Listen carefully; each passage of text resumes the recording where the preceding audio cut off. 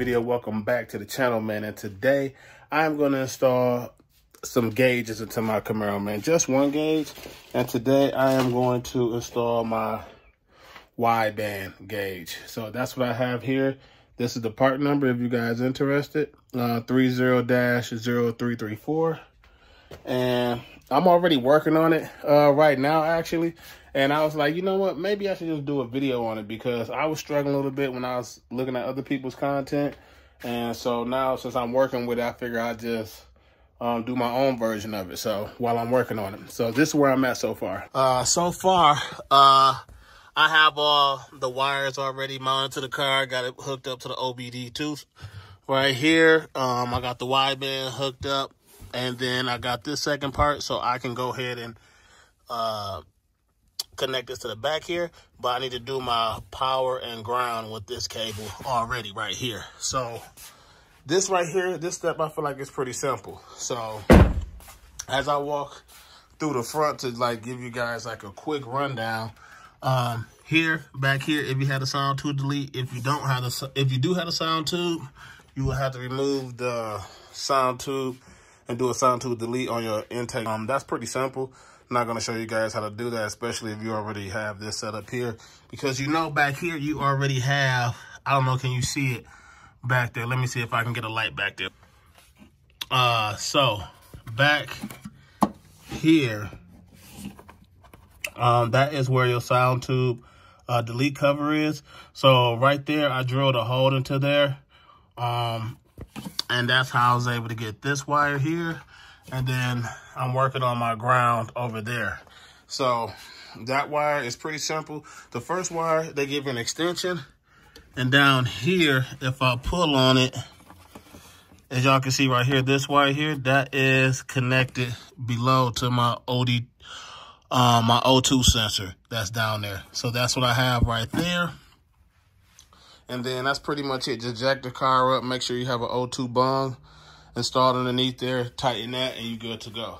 Now here, this is where it has not been explained to me pretty well.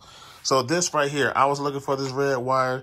If you guys is interested on like what type of wire that you use, this is a 16 gauge wire that you can get from O'Reilly or any AutoZone or Walmart or whatever online.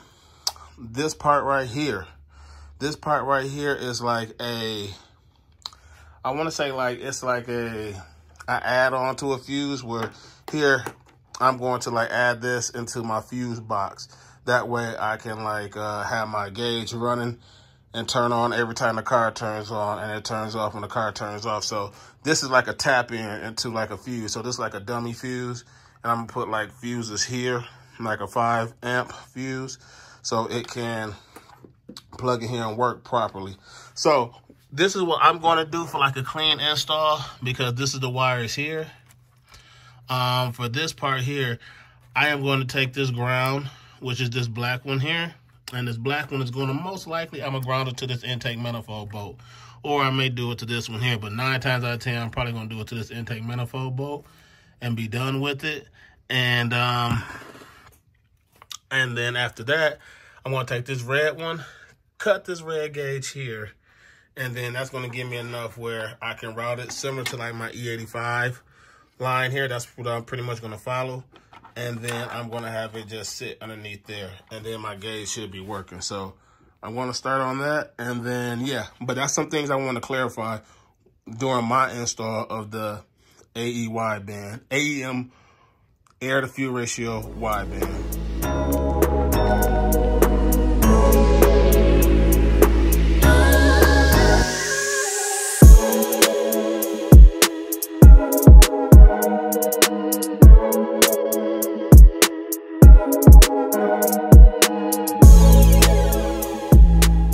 Okay, so I have this connector here. So this connector went on this side, and of course the custom one that I added here go right here. And this right here is a O-ring, which you can get from the auto parts store too. I'm going to use this to apply this here, and then this is what I'm going to attach here to this intake manifold bolt. I may move it, to be honest, and put it on a different bolt. I don't know where yet. Maybe I'll like scratch off some paint here or like remove that and put it back there or something.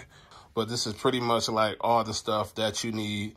It comes in the kit too. So this kit is like, has everything that you need. I say you need some zip ties to tie it up, make everything look good. But that's pretty much it, man. Like this stuff here, I wish people would have brought it up. This O-ring terminal, this 16 gauge, this would have helped out a lot instead of like guessing and figure out what matches. And that's pretty much it. So I'm about to finish the process.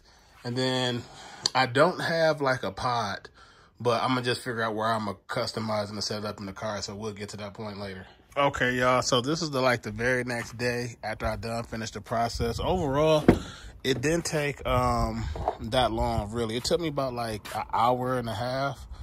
Really, but I just wanted to make sure it was all looking good and stuff. So this is the setup now. You know, most people had their stuff sitting up here or right here. This is how I got it set up. So when I sit in the car, it sits right there so I can see it all the time. It doesn't move or anything. It's like planted there because I got it right here. And then like as you can see, there's no really like major wires underneath there. I just got to finish zip tying that one right there, which I really didn't do, but I got it coming through here. So then it could just sit at the OBD2 spot. So not bad at all. And then I'm going to just show you guys like how I wired it in the underneath the hood too. So we go and check that out.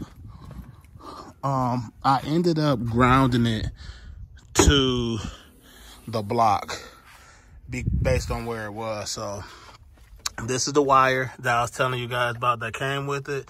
This is the extension, and on the block, that is where, I don't know, can you guys see it right there? But right there, that's where I put my ground.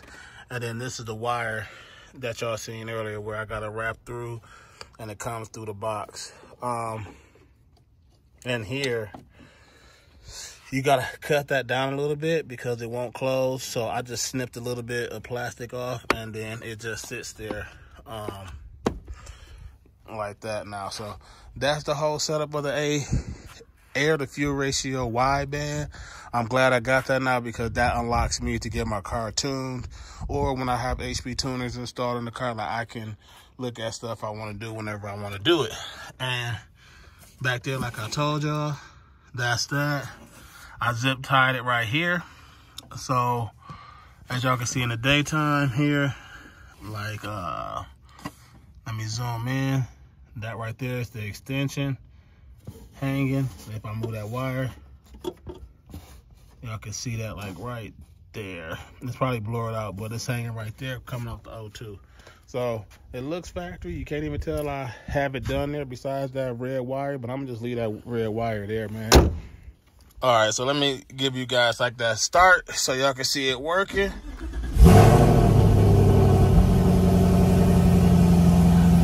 It's heating up. And we all good. And I like how it just sits there, man, because like my knee don't touches it, but I sit here in the car and I can play with it. Like if I want to put it like on Lambda, done, it's easy. Whatever I want to look at, I can just do it right there. All set to go. All right, y'all. So that's pretty much going to wrap this video up, man. That is how you install the AFR, the air to fuel ratio wideband. Just quick and simple, straight to the point, man. I feel like I shouldn't drag this video on, but anymore, because it's very straightforward, man. So if I can do it, I know you can do it, man. So if you guys like cars like these, content like this, y'all already know who to follow. Follow the MOC. That's myself, Q the Chaotic Race Car Friends, and the Hunting Gang Nate. And like that, I'll see you guys in the next video.